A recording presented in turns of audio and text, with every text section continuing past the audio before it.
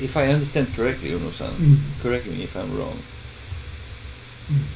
AI, artificial intelligence, basically you can feed it mammograms, you can feed it Go games, you can feed it all kinds of problems. If you define the desired outcome, then the same algorithm should be able to recognize patterns and start to adapt to it? Or do you need to create an AI for every different application? No, they just have, for example, mammograph experiment. They have 10,000 cases in the system. Right. But 10,000 cases, they separated 10,000 cases to two groups. One is 8,000, one is 2,000. And their education is 8,000, and they try to learn 8,000. Right. And remaining 2,000 give for test. And they want to study 8,000 experience and test 2,000 compare. This is their current deep learning system. But the mathematics, the computer programming is not fundamentally different. So like the base layer you can apply to different kinds of problems, whether it is recognizing breast cancer or whether it is playing Go. The same AI could, yeah, right? Yeah, same their logic. Like same logic, they have. So this could become like open source. AI could become open source. Yeah, open source. But open source, but they IBM, Google, they know how to weight, how to bias this whole system, 100, 200, 300 layers, how to design all the layers.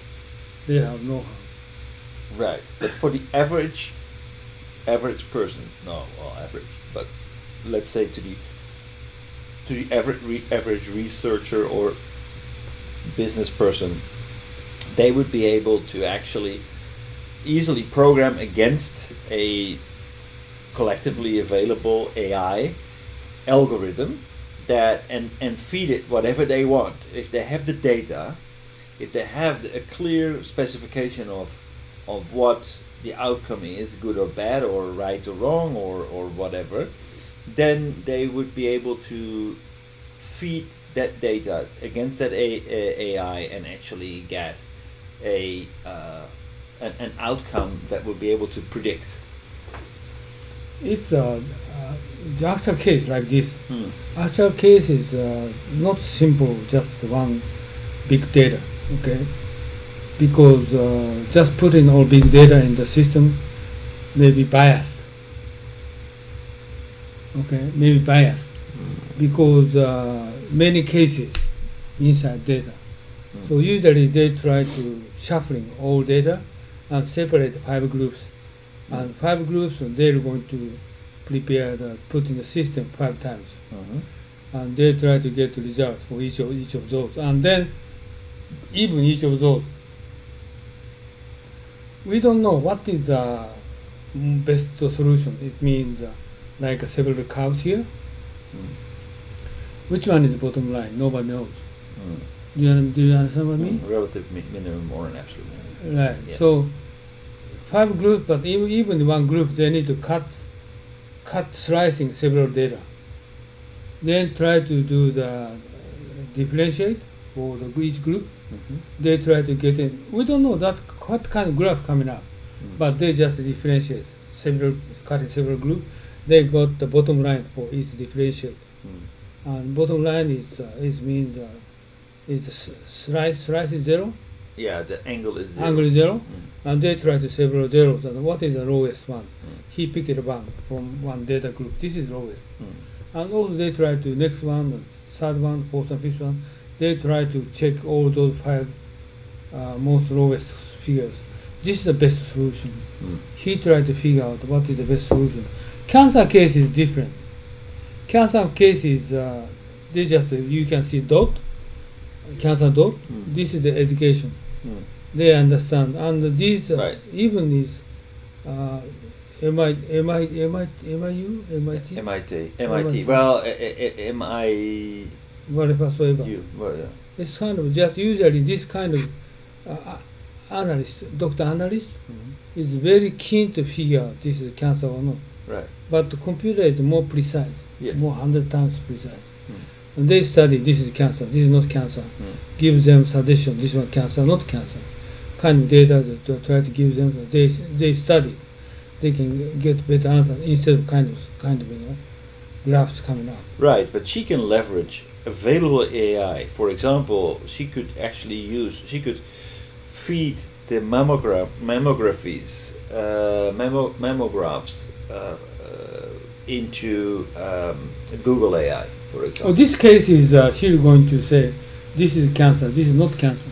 Right. It gives them the outcome. So okay. Yeah. So but my interest is okay. Do we have in the future? Do we have like thousands and thousands of AIs that need to be programmed, or can we do we have like maybe a few hundred AIs that companies offer as a service where people can basically rent a place to create their own program that they can use against the AI, and then next step feed their data and then pull out the results. So say they've been using mammographies. Would it be possible for somebody a few doors down at the lung department to be able to recognize lung cancers? So create their own project, but use the same AI technology and basically expand on that. So do you need to manipulate the AI itself in order to get the results, or do you only need to manipulate the input, the outcome requirements, and the input and the rules of the game, basically? I don't understand you. What is your question? Okay, so basically, No, take this one. This is not different. very simply put. So we have here in the AI we have you put in goals, you put in data, then you put it into the AI, and out of that, after it has learned, it creates predictions. Right? Okay, so this AI, if we use this for mammography, if we want to use it for lung cancer, do we need to reproduce the system? So goals, data, and predictions, AI. Do we need to create a second system, or can we use it like this? What does this mean, goal? Well, okay, this is for breast cancer. This is for lung cancer. You need to define the rules of the game, right? Okay, so for example, if you want to teach one AI program to different AI, lung and breast is different. Really? Yeah. Every time she's going to put in data. This is cancer, not cancer. It sounds like yeah. Okay, there's different data. We agree. There's different data. We can't change it. But the AI, is that the same? Different. Yeah, no, same, different. Oh, really? Yeah, because they need to prepare the different diagnostics, different diseases, so different AI. AI is not the same. That's the reason Google and IBM make a lot of framework. I see. Like stock market price, just stock market price AI is different from the breast cancer. Real estate. It's different from real estate AI. It's different from I see. Every industry is different. Layer is different. Some cases 1,000 layers, some cases 300 layers. And who's going to put in layers? This is IBM, Google analyst. And putting layers and the result is coming out result.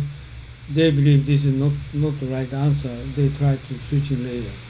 But usually kind of cancers, they know cancer or not cancer. Yes. This is just doctor. They know the outcome already. Yeah. They can study, but still they cannot get 100% accuracy, 95% or 97%. Of course.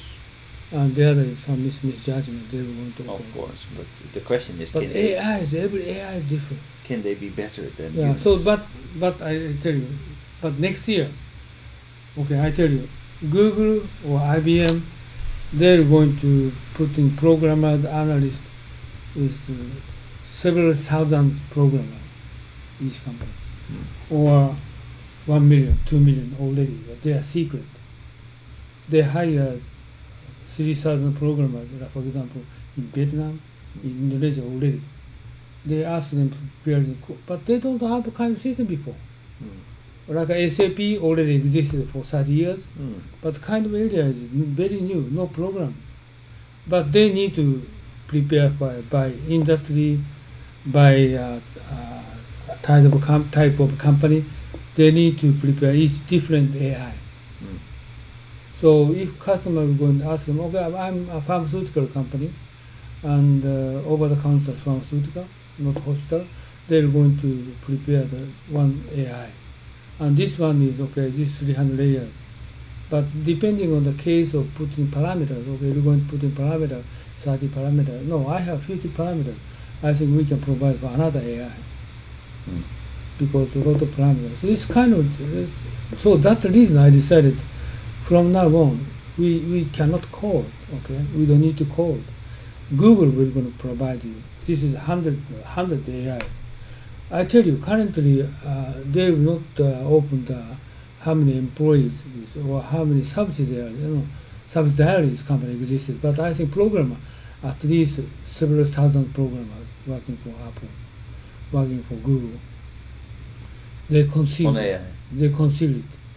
And then ask, for example, Fujitsu Energy, you can ask them how many Python programmers, they're going to answer for you, 300, 400. But you're going to ask Google, there are 6,000, 1 million, or maybe 3 million. So 2-digit differences compared to Japanese companies. But 3 million programmers, I don't think. Yeah, but actually they need 3 million. For example,